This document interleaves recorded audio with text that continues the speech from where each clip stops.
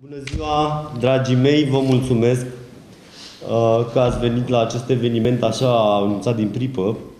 Dacă nu mă înșel, cred că ieri v-am sunat pe toți. Aproape toți ați venit. E nostalgic și frumos să vă văd pe toți, vă știu aproape pe toți de atât de mult timp. Dar nu acesta este subiectul emisiunii noastre din această zi. Am convocat această conferință de presă pentru că prin șansa norocul, da, coborât asupra micului meu deja Mihai, s-a descoperit în braza comunei Stoenești un tezaur de monede de la sfârșitul secolului XVIII. Detaliile istorice vi le va da mentorul și colegul nostru, domnul Emil Păunescu. Am considerat oportun să organizăm o conferință de presă, poate ca să subliniem unul dintre rolurile pe care în principal nu le vezi la un muzeu, acela de a te extrage din cotidian, care, după cum știm cu toții, nu e chiar cel mai auspicios, să spun așa, nici la nivel intern și nici internațional. Istoria a mai trăit de bună seamă astfel de momente. Muzeele au rezistat, caracterele tari rezistă întotdeauna. Eu nu o să vorbesc foarte mult, o să rog pe domnul Păunescu să ne facă o prezentare, pe scurt, a tezaurului identificat, după care să-i dăm ocazia lui Mihai să ne spună, poate într-un mod mai personal, cum a evoluat tot. Domnul Păunescu.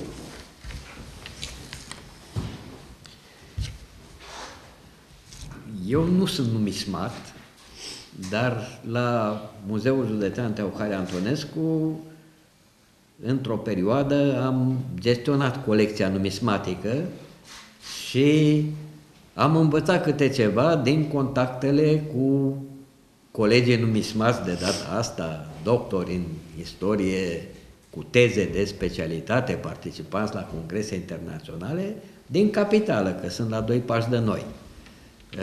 Avem colaboratori de nădejde la Institutul de Arheologie Vasile Pârvan, la Muzeul Național de Istoria României, la Biblioteca Academiei Române, toate aceste instituții centrale având cabinete de numismatică.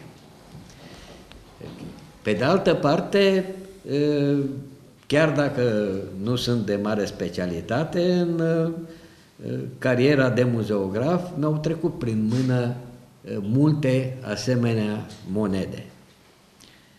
Valoarea tezaurului de la Stoenesti, o să spun câteva cuvinte ce presupun specialiștii și ce cred și eu, de ce a fost îngropat, este, din punct de vedere pecuniar al zilelor noastre, nu foarte însemnată. Monedele sunt din argint, dar dintr-un argint cu titlu scăzut, în general puțin peste 700 la 1000, ba unele nici măcar din argint nu sunt, ci din bilon. Era o inflație în Imperiul Otoman, fiindcă din 47 de monede acelea de mari dimensiuni, 45 sunt otomane. De la sultanii Mustafa al III-lea și Selim al III-lea, care au domnit în a doua jumătate a secolului al XVIII-lea, Selim al III-lea a intrat în ultimii ani de domnie și la începutul secolului XIX, iar monedele lor au avut încă câțiva ani după dispariția emitenților putere de circulație. Foarte probabil ele provin din soldele ostășești într-o vreme în care pe aici războiul era cam cum este acum în Ucraina.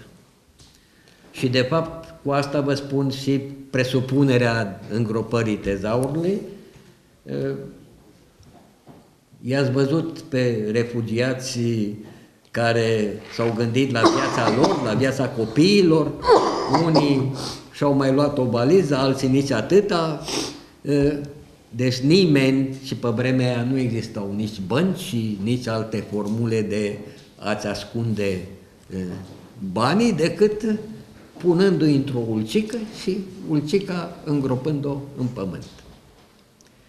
Este cazul fericit pentru cei care folosesc detectorul de metale, fiindcă în alte situații acela sună și găsesc într-adevăr o bucățică de metal cât unghia rătăcită, care nu spune foarte mult. De altfel, din câte am înțeles, domnul ne va povesti momentul acesta al descoperirii, erau și niște fragmente ceramice care susțin această idee că nu au fost undeva aruncate, ci îngropate cu intenție într-un ambalaj. Ambalajul epocii era ulcica de lut. Ce mai putem să spunem? Că valoarea, spuneam, astăzi a întregului tezaur nu este foarte mare.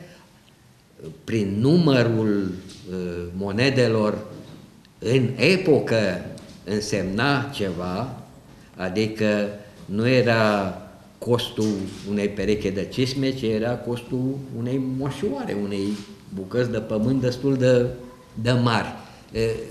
Nu sunt în măsură să vă spun exact, există cataloage internaționale, colegii de la București, după curățarea lor, ne vor putea spune mai multe, dar în linii generale acesta este cadrul pe care îl putem presupune.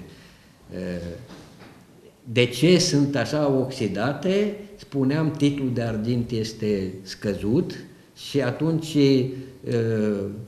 celelalte metale, în principal cupru, evident înverzesc în condițiile conservării în pământ.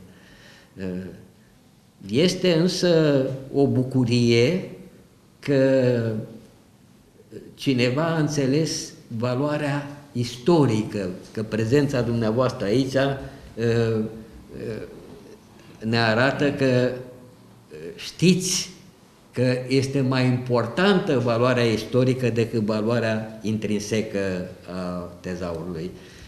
Valoarea istorică ne arată că în zona noastră, știam, dar ne confirmă lucrul ăsta, în perioada aceea în care pe aici treceau armatele rusești, armatele austriece, armatele otomane, aproape curent. Lumea trebuia să trăiască având grijă să și le pună bine, că nu știau când ies din cetatea de la Giurgiu Bașbuzucii și dau un raid. Când veneau în mod pașnic otomanii, trebuiau să aibă pașaport la Daia. Când nu veneau pașnic, evident se foloseau de forța lor militară. Cam astea ar fi lucrurile care cred eu că trebuie spuse în general. Dacă vor mai fi întrebări, cu plăcere. Mihai. Bună ziua, vă mulțumesc frumos pentru tot ansamblul de forțe pe care l-ați desfășurat aici și într-un timp atât de scurt, pentru că e foarte important. Eu sunt detectorist și dețin un aparat din anul 2021, mă numesc Mihai Ciucur. Totul este legat de pasiune. Încă de copil am avut această pasiune legată de istorie, legată de tot ce se întâmplă în România chiar la momentul actual. Încerc întotdeauna, în momentul în care mă duc să ies împreună cu familia, pentru că de fapt ăsta este esențialul, îmi doresc să ies în natură și îmi doresc să stau alături de familia mea, ies împreună cu soția și cu fiul meu și facem o echipă chiar bună, după cum se vede. încurajăm genul acesta de a ieși în natură și de a petrece mai mult timp și chiar de a învăța ceva, pentru că zilele acestea am învățat foarte multe lucruri, mai ales de la domnii care au reușit să analizeze ce am regăsit noi și să pot să văd istoria acelei zone, acelui loc de unde am regăsit aceste monede. Întâmplarea este simplă. Am fost prima dată când ajungem în zona aceea, de obicei ne ducem în alte părți. Ne-am dus acolo, am parcat mașina, sus pe deal erau foarte, foarte multe gunoaie contemporane, cum se regăsesc pe majoritatea locurilor acum și lângă majoritatea pădurilor, ceea ce e păcat și vă rugăm frumos să nu mai faceți asta, pentru că nu ne afectează numai pe noi ca și oameni, și afectează și mediul înconjurător. Este un semnal de alarmă tras asupra acestor deșeuri pe care le regăsim și încercând să folosesc detectorul de metale și dând la o parte plastice, cutii și ce mai erau pe acolo, am avut un semnal nu foarte, foarte ok, dar am simțit că aparatul este în regulă. Atunci soția mea îmi spunea într-una: haide să mergem că e zona prea murdară și nu putem să stăm aici, că era prea de tot. Mai aveam undeva la 3 sau 4 metri de mașină, am avut acel semnal, am săpat. Când am săpat, am reușit să iau un semnal mult mai bun. A fost undeva, cred că 20 de centimetri în total, da? Nu a fost foarte adânc. Când am avut acel semnal, am regăsit un semnal și mai bun și atunci am spus, e clar, trebuie să găsim ceva. Atunci am săpat cu foarte mare grijă. În momentul în care am ajuns la 10 cm, atunci când am dat pământul la o parte, s-au văzut primele două monede. Au fost una Ragusa și cealaltă otomană, era una lângă cealaltă. Le-am scos de acolo, mi-am sunat prietenii, le-am spus ce am regăsit și pe urmă, când am dat cu detectorul din nou, am regăsit din nou semnal și bun, am săpat cu grijă și le-am găsit pe toate celelalte, începând cu un mănunchi de 7 sau 9, ceva de genul, adică nu mă așteptam să fie așa multe la un loc. Atunci am început să sun autoritățile, pentru că în momentul în care regăsim mai mult de 7 monede, să spun așa, este considerat un tezaur, din câte știu, și trebuie să ne oprim. M-am oprit, am sunat autoritățile și am luat demersurile pe care le-am pus. Care m-a sunat pe mine. Da, bineînțeles v-am deranjat duminică, ceea ce denotă faptul că doresc să mulțumesc muzeului și tot ceea ce înseamnă partea aceasta de cultură de aici din Giurgiu, pentru că până și duminică am regăsit pe cineva care să mă îndrume și să mă ajute să putem să ducem la capăt toate aceste demersuri în regulă. Luni am fost prezent la Direcția Județeană de Cultură, am predat aceste monede și au ajuns imediat în cadrul muzeului, unde deja s-au continuat demersurile.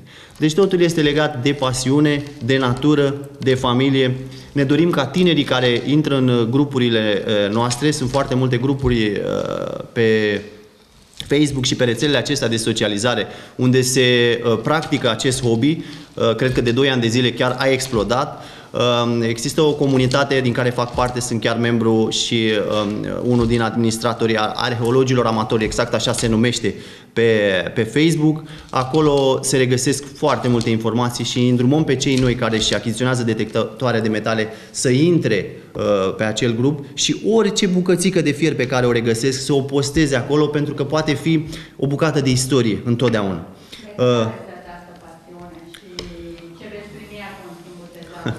Eu am această pasiune, cum spuneam, de mic copil legată de istorie și cred că fiecare în noi regăsește o mică bucățică de a cunoaște ce s-a petrecut în trecut, întâmplările și modalitățile acestea de a regăsi obiectele acestea vechi care stau de foarte mult timp, chiar unele în pământ, și le scoatem la lumină și le putem vedea și ne putem bucura împreună de ele. De fapt, asta este și ideea.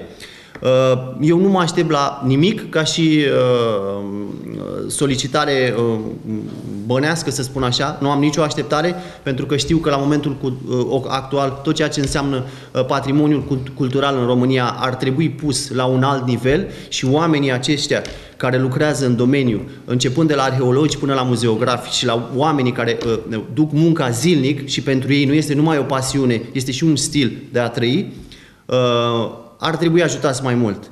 De aceea nu am nicio așteptare, pentru că nu... Da. Din punct de vedere juridic, exact așa ne spune legislația noastră că poate primi. Deci, celor care cred că dacă vânează comori vor primi cu siguranță o recompensă pentru ele, le spun că nu e o condiție imperativă. În funcție de capacitatea financiară a instituției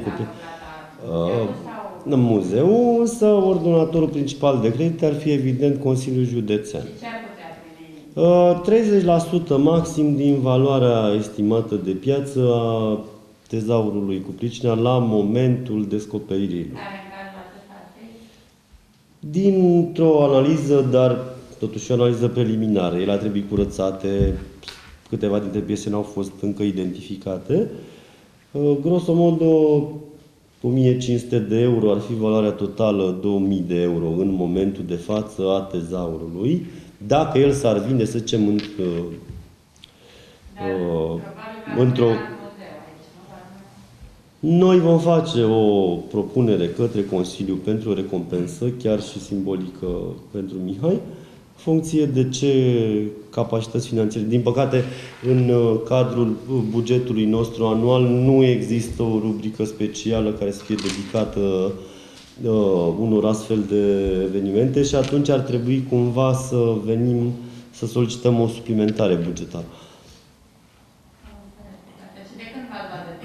Din anul 2021, undeva prin luna mai.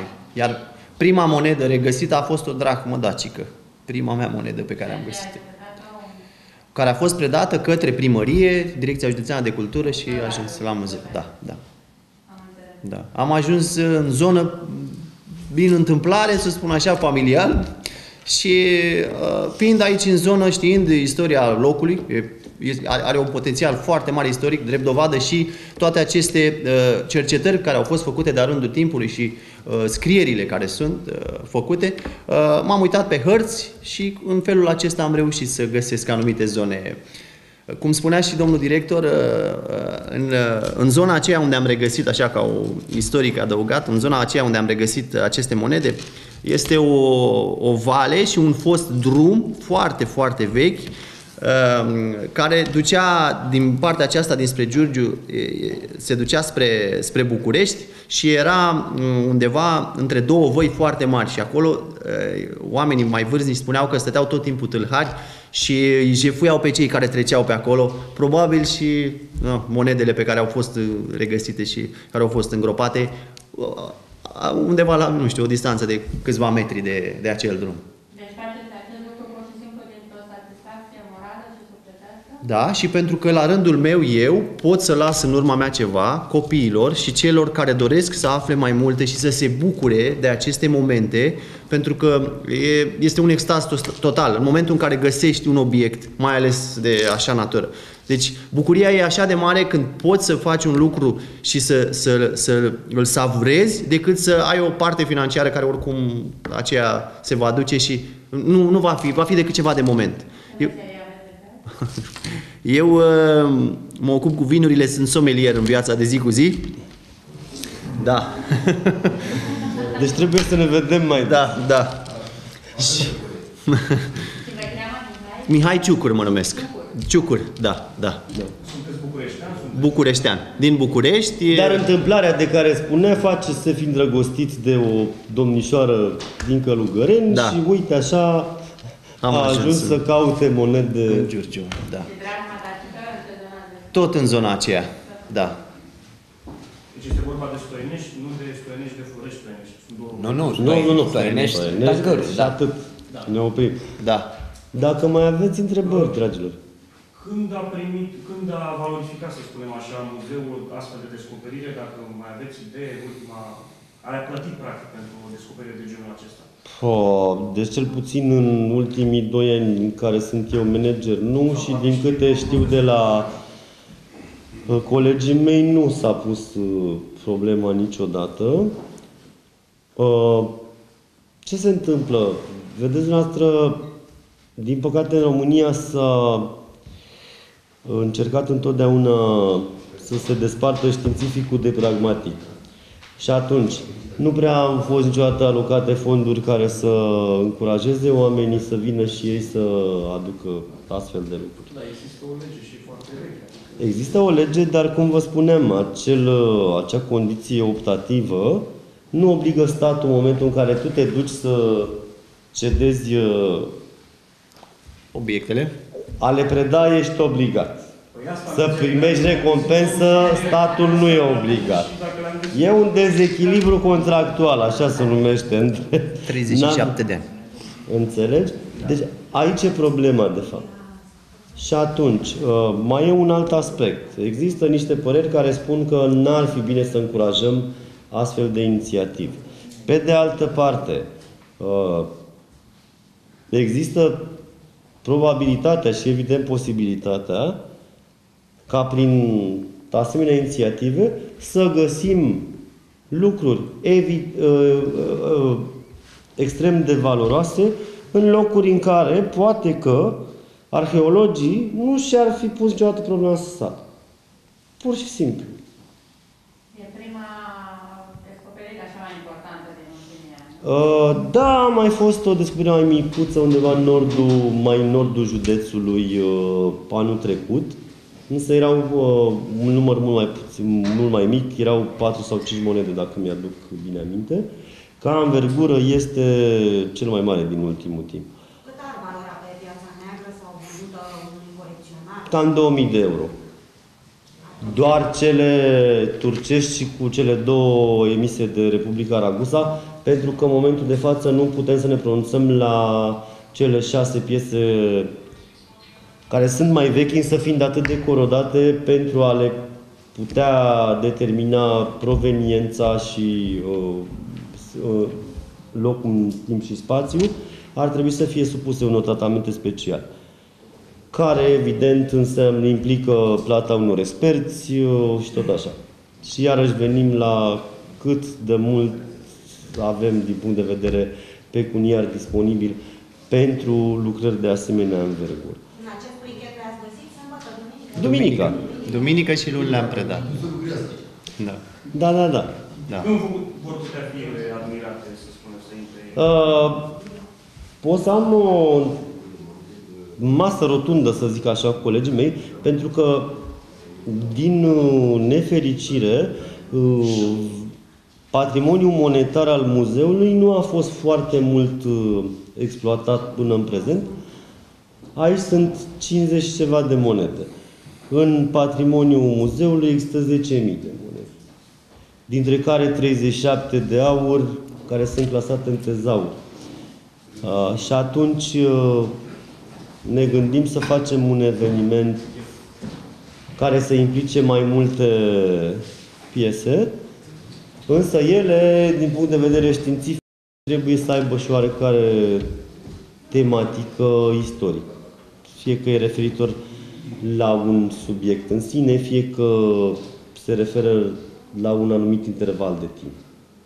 Însă, bine, acum mai depinde și de faptul cât o să mai stăm prin clădirea asta, că după cum vedeți, ar trebui să ne apucăm de renovare cât mai curând. Însă, eu zic că în 2-3 luni, dacă nu vom efectua o expoziție la modul fizic, veți putea pe canalul nostru de YouTube să vedeți un mini documentar cu cele mai reprezentative piese și care să includă și ce am expus astăzi. Și poate o expoziție majoră după reabilitarea clădirii. Chiar poate să și monede în partea data. Ok. Domnul Mihai. Da, vă rog.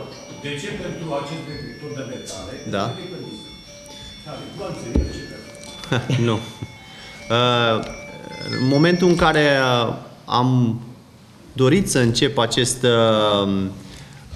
acest hobby, este un hobby, trebuie tratat ca atare, dar cu foarte mare atenție și interes, pentru că e vorba de obiectele acestea care sunt parte de istorie și pe urmă tu ca și persoană poți fi tras la răspundere dacă nu reușești să te menții în acel pătrățel legal și să pui lucrurile de așa natură încât să nu greșești nimic din legislația dată în vigoare. Undeva prin 2016 s-a făcut ultimul decret, să spun așa, și de atunci se tot încearcă o schimbare foarte mare, da? Pentru că, gândiți-vă dumneavoastră acum, eu am descoperit acest tezaur.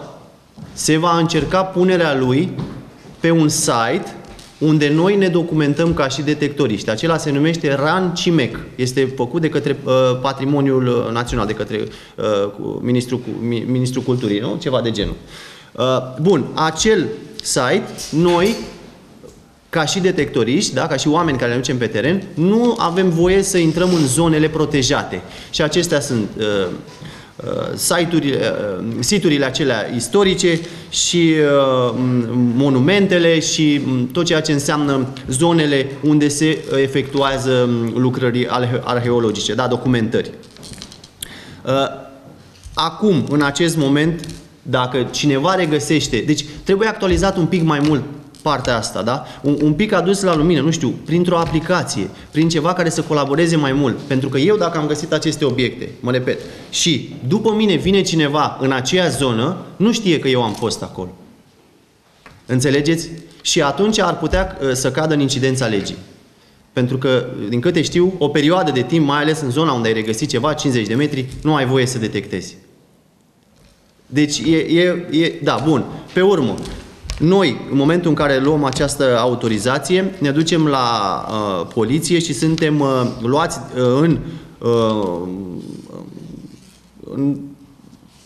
suntem luați parte dintr-o listă de oameni de către un polițist de patrimoniu, căruia noi trebuie să îi dăm ca și un raport în momentul în care regăsim ceva și dânsul ne dă explicațiile de rigoare ce să facem. E la criminalistică, deci să vă gândiți ce înseamnă un detector de metale.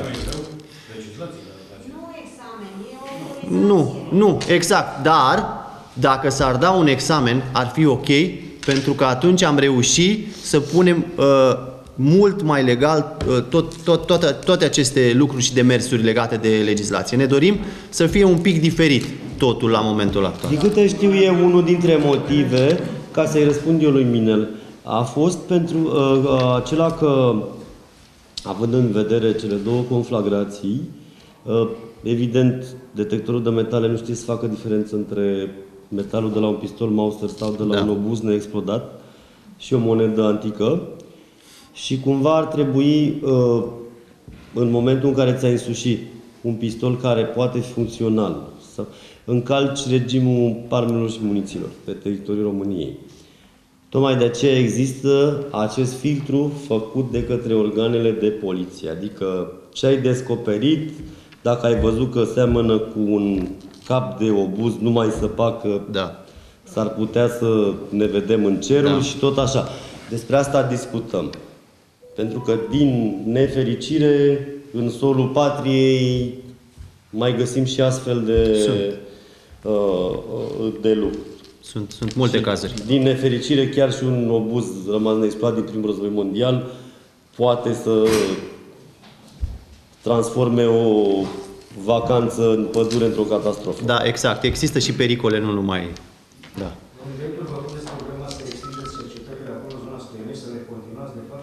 Zona Stoenesti și, de fapt, toată acea zonă sunt foarte încărcate din punct de vedere arheologic. Și aici vorbim dinaintea erei noastre. Știți că avem acea părere că aici, în județul Giurgiu, s-ar afla inclusiv cetatea de baștina lui Burebist.